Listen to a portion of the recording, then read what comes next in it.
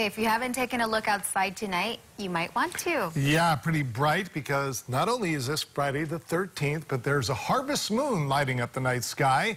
It is the first full moon to fall on a Friday the 13th in nearly 20 years. And that kind of timing won't happen again for 30 years. Of course, there's a lot of superstitions surrounding this day. John Domel navigated around all of the black cats and broken mirrors to give us a little history.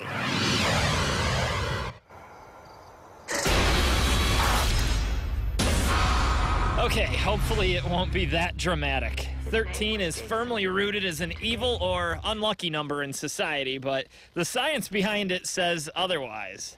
It is literally just a number.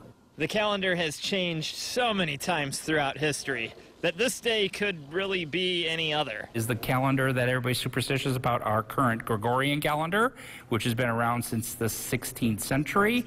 Or do we go to the Julian calendar, which goes back to Julius Caesar? Or do we go to the non-calendar or the troubled calendar before Julius Caesar? And there's also an answer why 13's stigma of unholiness persists. Fear. And fear grows fear.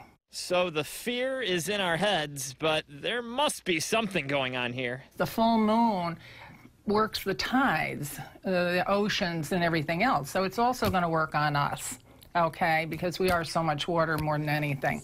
The marriage of 13 and bad luck goes all the way back to the end of the Crusades. There was 13 of them left, and they were all slaughtered on the same day, which happened to be the 13th. From there, it went to witches and their covens, which typically had 13 women.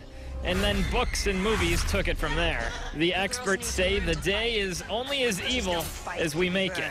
They automatically look for something to be wrong, and they manifest it. We can manifest good, we can manifest bad. So if you're really worried that you're going to have a flat tire on Friday the 13th, you're going to have it. And the only way to buck the trend starts with us. As time moves on, people just keep renewing that fear. Reporting in Green Bay, John Domel, Local 5 News.